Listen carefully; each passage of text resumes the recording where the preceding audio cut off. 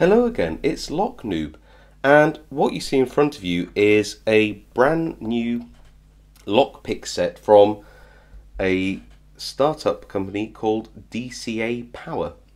And DCA Power sent me this pick set, and I thought I'd do a review on it.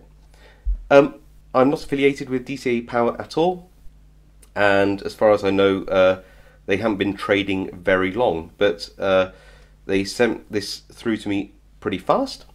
And what this set aims to do is give you a great starter set of lockpicks that have all the most used types of picks with no filler picks at all. So, you know, a really nice starter set. That's what they aim to give you. All the kind of like most commonly used profiles and none of the weird ones that you don't really use. For example, you'll notice that in here you don't get a ball rake or a double snowman or any sort of weird multi-rakes and things like that, which are a bit odd. So I think by and large they got that right. So I'll take you through the picks one by one, and I'll talk to you about that. Just look at the case briefly. What you get is a faux leather case with a sort of velvety interior. It's quite nice. It's got the DCA Power logo on, and the link to their website is below. It's okay. It's okay. I mean, it's faux leather. There isn't any sort of double stitching anywhere. It's an okay case, but we're not here for the case, so put that to one side. But what you do get is you get a really nice set of 10 picks, 3, I guess you'd call them Z-wrench, twisted Z-wrench tension tools, and a couple of pry bar style tools. So overall, in terms of whether I think they got the right profiles, yeah, I do actually. I think that these are some of the most useful profiles available. I think there's maybe one omission. I'll come on to that as we go through, but by and large I think that these are actually really good profiles. Does it come with a good set of tension wrenches? Yeah, actually, they've really thought about that. Really great to see some pry bars, so we'll have a look at those in close detail. And actually having these Z wrenches here with that fit both at the top and the bottom of the keyway is actually a really nice addition too. So again, we'll have a look at all of those. So what do you get in the kit? Well, the first thing is you get 2 different types of a standard hook. One is longer than the other. Now, a shorter picking tool is actually better, I think, in terms of feedback and pick strength. However, some locks, especially those 7-pin locks, or locks which the core is deeper set inside the lock, do need a longer pick. And that brings me on to the thing which I think that really the only thing that this set is sort of missing, in my opinion, is instead of having a longer pick shaft, and frankly this one is long enough in my opinion for nearly every lock, I just want a deeper standard hook, a medium hook, somewhere between this height and this deep access hook here, which I might as well show you now. So this is a thin deep access hook, and you'll see that every part of this hook is thinner and it's a taller profile. So let's just put this back and do a little overlay comparison, and you'll see that it's thinner in every regard. I just think that it would be nice to have something in between, a sort of medium hook. That would be my preference. Other than that, nothing to complain about. So you get a couple of sort of standard hook profiles. You get a deep access hook, which is a bit thinned down. You get, and this is an excellent addition, I think, is a, look at that, my favourite profile, a gem. You get a deforest diamond. I don't use it, but I know it's very popular in the community. You get a very nice, I have to say it is a very nice medium half diamond and a nice thin shank profile. And then it gets quite exciting because these are 3 of the best rake profiles in my opinion. You really don't need much more than this when you get going, which is a Bogota, a worm and a snake. this will get you into most of the locks which can be raked. It really will. That and the half diamond, especially, they're great. The only pick out of these which I don't think is great, and that's, you know, so far they're all, you know, pretty great profiles, is this L wrench or city rake. Now that isn't a horrible profile, it's just quite short. See, the L rake or city rake is supposed to be more for rocking than it is scrubbing. And if you actually look at a standard key, standard sort of 5 or 6 pin key, you'll see that this is a bit short. So you probably need to move it around back and forth in the lock, more in a scrubbing action or an oscillating action than most city rakes or L wrenches, which are a bit longer. What about the finish? What about the quality? Well, these are, and I have measured them, they are right. These are in 24 thousandths of an inch spring steel. Spring steel isn't the strongest steel, but it is quite resilient, and with care they will last you a long time, or at least the metal will. You'll see that the finish is pretty good. It does need a bit of a sand, but I don't know many commercial picks that don't. I think because this is spring steel, it looks a little bit like they've been coated with a shinier coating. Not a problem, it just means that it might, you know, wear off over time.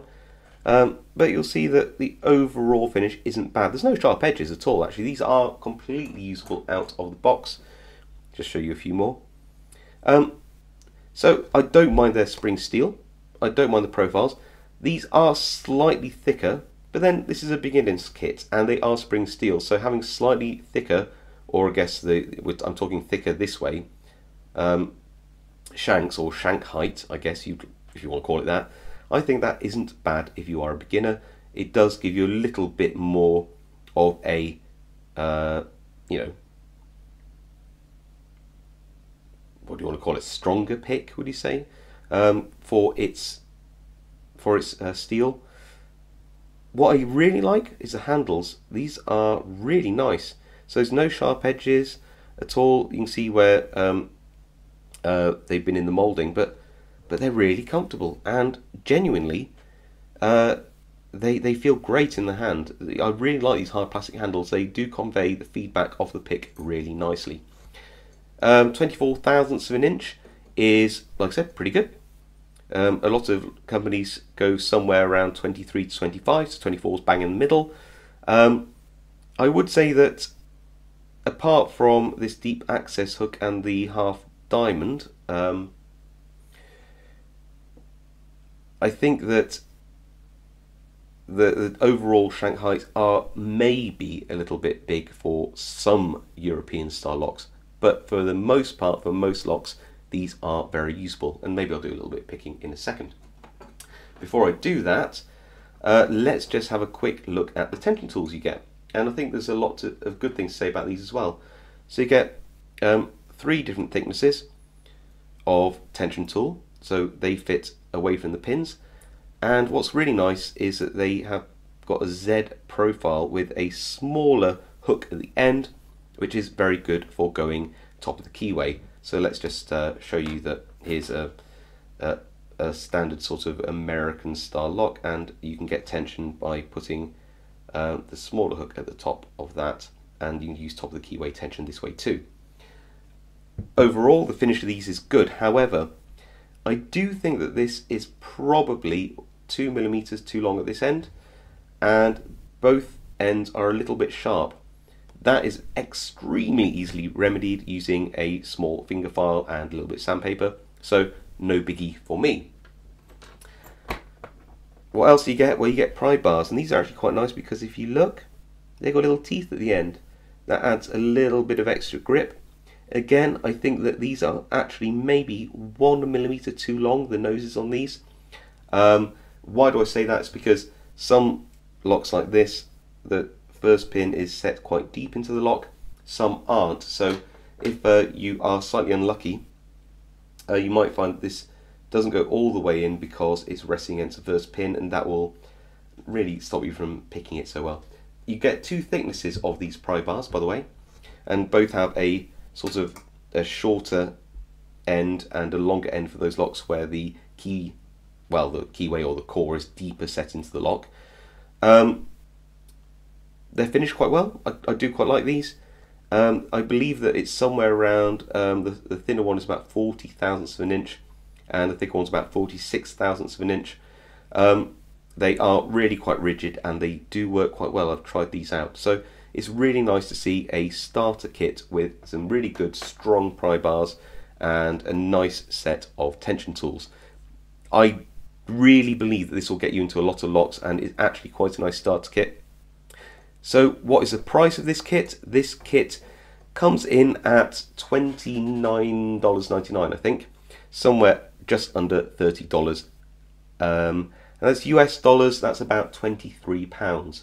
Now, you do get some great profiles, you do get some good tension tools, but that price point of $29 does put it bang in the middle of a lot of other makers out there who offer similar range and style of picks with and yeah, these guys are a startup. They've only just started out.